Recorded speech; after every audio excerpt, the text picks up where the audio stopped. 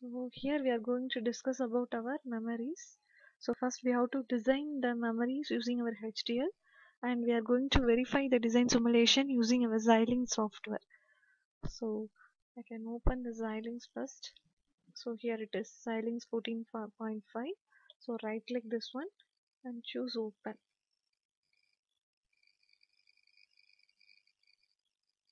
It's opening.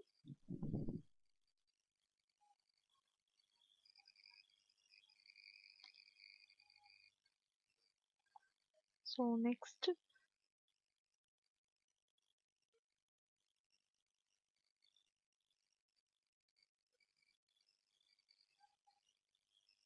so we have to close the already available projects. So go to File and choose Close Project. And now again go to File and click New Project. So now a new project window will open. So there give the name as memory.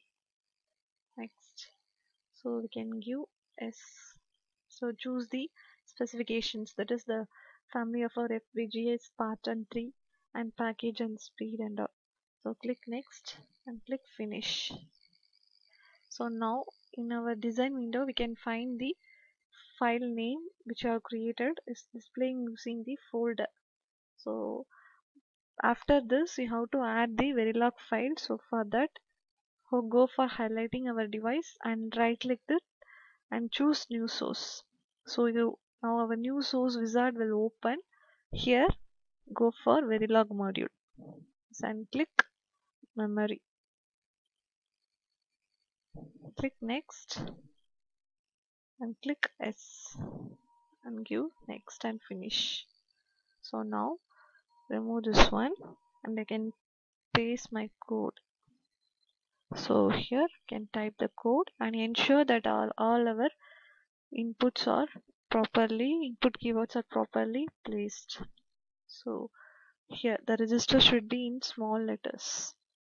So these are the keywords, those should be in our blue color. So once we verify this one and we can save this, and we are getting a syntax error here. Assign equal to end and can give equal to, can save this one, and again an error. We can check that we have to give the variable name. So q equal to, so again say, so this is our module name. So inside the module we have to define our input, so it is our 8-bit input, and input address, that is the address in our memory. We will be having an address as well as data to be stored. So address is a 5-bit number, and here our input is address is a 6-bit number, and input is our 8-bit number. Then again we have to give clock and reset as our input. Then we can go for viewing the error available in our syntax.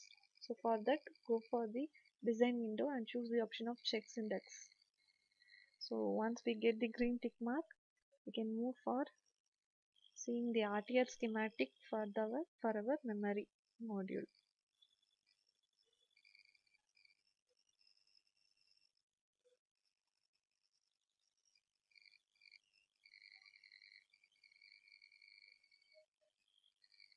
So this is our memory module. This is our RTL view. So here we can check the inputs. So here clock, reset, and address and data are inputs. And address is our 6-bit bit value, and our data is 8-bit. Next is our output. So output is also 8-bit value. So we have to check whether the data we are giving is stored in our specified address, and it can be read out or not. We are going to check it by means of simulation. So we can see the expanded view of our RTL. So inside that had a D flip-flop as well as a RAM module. In order to store the data, the RAM module is present. So then after this we can go for creating the test bench. So for that highlight the chip and Go for new source, and this time we have to choose the option of Verilog text picture. We have to give them name as memory underscore test. So next give next and click S. Since we have already tried that one, the same file name is replacing that. So once we have created the test bench, now switch to the simulation part.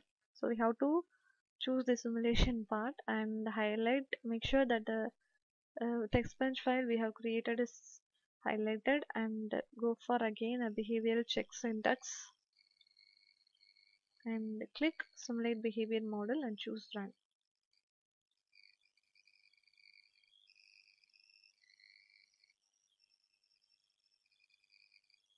Now our window will get open, and here we have to give the value for our data first. So I'm going to click force constant and going to give the value. Okay, click apply and then click OK. Next, our address bits. So our address bits are 1000. Okay, apply. Okay. So next thing is we have to make our clock value. So for that we can check our code. So in memory module, whenever our clock is at positive edge, the process will begin. So while the process begin, we have to make sure that our reset should also be set. So once the reset is set, and our data will be stored in our address, and we have to then address will be stored in our address register. So data will be stored in our RAM in the specified address. So later our queue will be containing the values stored in our RAM address. So we can, based upon this concept, we can go for forcing the value. So I'm going to force the value for my clock as positive value, that is our 1 value, which indicates the positive edge. So next is our reset value. I am going to set the reset, so I'm going to give the value as 1. So click OK. We have to save the file and choose run. So once it completed, so you can go for this one. So now once our clock is 1 and reset is 1, our data is 00, so that got placed in our 00. Now again we can change the data value. So force constant and change the data value. Click apply, click OK, and also we ensure that we should change our clock pulse from 0. So once we give 0, which indicates negative pulse, we have to save it again. We have to run it again. We have to run it again, and again we have to force the clock value. So force constant, give the value as 0, click apply, click OK, and again set the value as force constant as 0. Okay, now we can again save the file and run and check the changes. So some mistake, we have stuck up with mistake. Okay, you can again rerun all. I can relaunch this one. Initially, what we did wrong is we hadn't given the exact precision value for our address bits. So actually the precision is 6 bit, but we have only given the value for 5 bits. So that is the problem. Similarly here for data also I have given all the 8-bit number. So here address I have only given the value as 0 is a random value.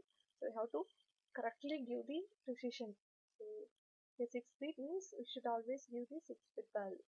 So here, as per the condition, as per the code we have written, whenever our positive edge of clock is reached, our reset will be, if the reset is set, whatever the address, in that address this data will be stored, and in the output we can read out the data. So here what I have given is present in our clock, present in our output port. So we can check it again.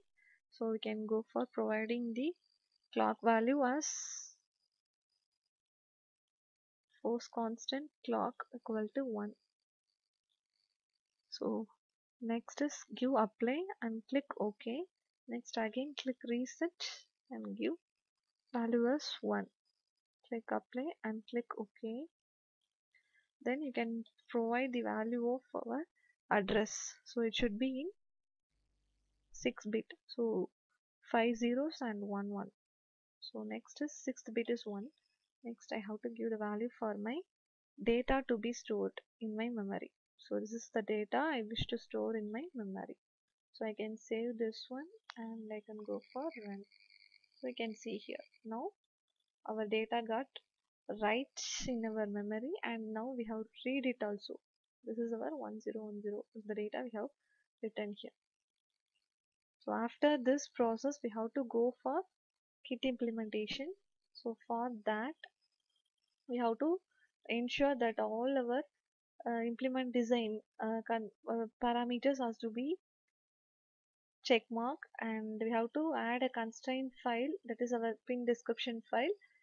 After that we have to do boundary scan to identify our kit, and we can easily dump the program into a kit and verify.